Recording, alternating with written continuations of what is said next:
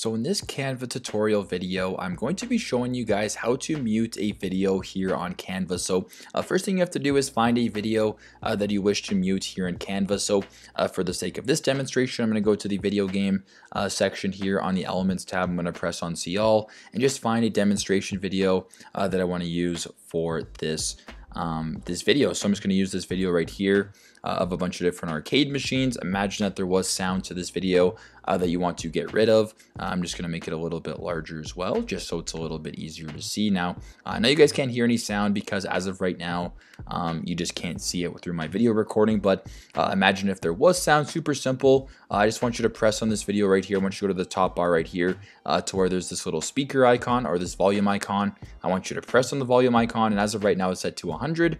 If I wanted to mute this video completely, just drag this bar all the way down to 0, or just simply go into the number right here and enter 0. Press enter, and there you go. The video will still remain the same, but it will be muted and have no sound. So hopefully this video helped. Thanks again for watching, and I'll see you in the next one.